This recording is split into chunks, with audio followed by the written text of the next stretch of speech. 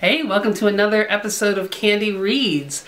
So I kind of got the idea for Candy Reads from CBC Radio's Canada Reads. I was thrilled that when I was guest hosting on Q, I got to reveal the 5 Canada Reads finalists for this year, and now I'm trying to read through them all. I've got 3 of them done. This is one of them. This is called And the Birds Rain Down. It was originally written in French, so it was actually called Il pleuvait des oiseaux, des oiseaux, des oiseaux, des oiseaux. Il pleuvait des oiseaux, and it is by the author Jocelyne Saucier, and she is actually from New Brunswick. I was thrilled to find out, same province I'm from, but it was translated into English by Rhonda Mullins. It's a very fast read. It's 155 pages. It is surprisingly captivating. The story is basically about 2 old men in their 80s who are living off the grid in the woods, and a couple of new characters show up, one being a photographer, a female photographer who I'm guessing is somewhere in her 50s, and an 80-year-old woman who has escaped from an insane asylum. And that sounds like, what? But it was fabulous. I read this book in one day. I could not put it down.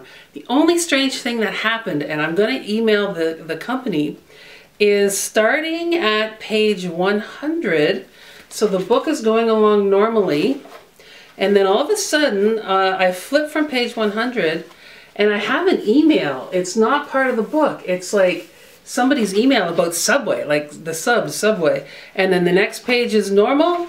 And then you turn the page again, and again, it's some weird correspondence. And it happens for a run of about 5 or 6 pages. And in some places, it's like even cut off on the side of the book.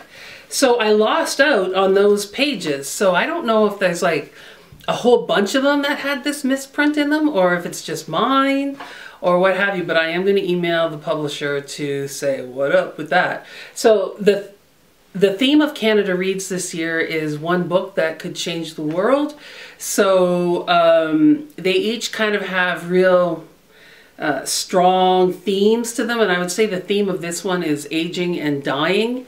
And even if you are not close to the end of life, it is really, really a heart-wrenching, heart-pulling read. So I would highly recommend it. And the Birds Rain Down. Those of you who are lucky enough to speak French, Nathalie from Balmoral, I know that, are you from Balmoral or Eel River? It's one of my viewers from the North Shore, where I'm from, and I know that she is French. I think anytime you can read a book in the original language it was written in, you get an extra treat. I'm obsessed with all things Russian, including Russian books, and boy, to be able to speak Russian just so that you could read all those great Russian classics in Russian would be pretty fantastic. Big thumbs up. And The Birds Rain Down by Jocelyne Saucier. I definitely recommend it. Make sure you follow me on Goodreads and give me a thumbs up, and I'll see you in the next one.